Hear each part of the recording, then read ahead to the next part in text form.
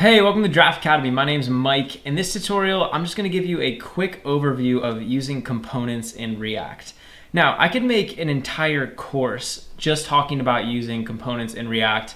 And if you're not familiar with how React works and how components work, then this will just kind of give you a brief overview of how these components work and really just sort of help you to wrap your mind around what we're doing here. So a component in React is basically just a collection of JSX or a collection of HTML that has maybe some styling, maybe some logic, and it's sort of contained in this one class or this one container.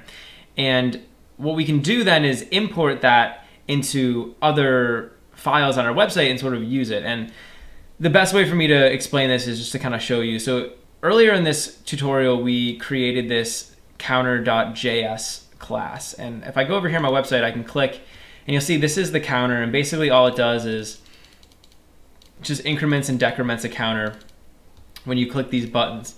Now this is what's called a React component. And so you'll notice that the whole component is just this thing right here. And it has some of this JSX, some of this HTML style stuff in here, right? And then it also has this constructor function up here.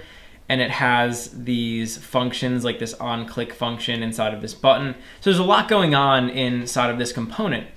Now imagine that I wanted to take this counter and I wanted to insert it on another page in my website, right? So here on the home page, how about instead of just linking to counter, so instead of just having this counter link, imagine I wanted to actually physically put the counter on the page. Well, the way that we can do that is by inserting our component or including our component inside of our index file. And I'll show you how we can do that. First thing we want to do is come up here and I'm just going to type import, and then I want to type the name of the React component that I want to import. So in our case, it's going to be counter. And then I'm going to say from, and here we just want to put the path to the file. And this is going to be the path to the file starting at the root directory of our website. So it's just going to be // and then it's just called counter.js. And actually, I don't think we need the JS. So we've imported this counter and now we can actually use it. So I can come down here in my JSX and let's say that instead of just linking, we want to now actually include the counter. So I'll get rid of this and I'm gonna add in this counter tag. So this is the name of the component. So we're gonna refer to it just like this. And then I can just do a / and we'll close off this tag. And so now when we save this page, the counter shows up over here. And so instead of just having that counter on its own page, right? So if we go over to this counter page, the counter is here, but now we can just include that counter on our own page. And that's basically how you're going to be building your pages using in Gatsby, right? You want to be using these components, and it takes a little while to kind of get used to using these components, but it's a really great way to develop, and that's basically the whole point of React, is to break up your website into these different components. Now there's another thing that you can do with these React components, and you can actually pass them information. So in here I could pass this counter, for example, like a color. So I could say color is equal to, and we'll just pass in blue. And I can actually access this color variable from inside my component. So I'm here in my counter component, and if I wanted to access the color, I could basically just type out something like this. So I can do open and closed curly brackets, and then I can type this dot props, and then I want to type the name of the variable that we passed in. So it's just going to be color in our case. And this will print out the color. So over here you can see it's printing out blue.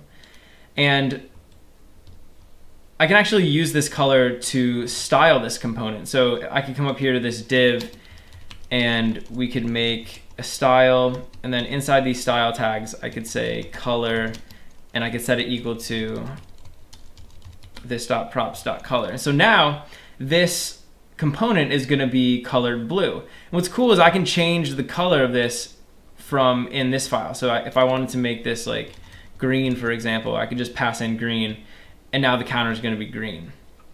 So that's kind of how you can use these components to make your website more powerful. And obviously you can create more than just a counter. So I could create, a couple dozen of these components and add them in on my website. Like I could create a component for like a navigation list. I could create a component for the header of my website. I could create a component for a button. Really doesn't matter. You can create components for anything, and then you can sort of just use them on your web pages in order to build your user interface. Hey, thanks for watching. If you enjoyed the video, please leave a like and subscribe to Draft Academy to be the first to know when we release new content. Also, we're always looking to improve, so if you have any constructive criticism or questions or anything, leave a comment below. Finally, if you're enjoying Draft Academy and you want to help us grow, head over to draftacademy.com/contribute and invest in our future.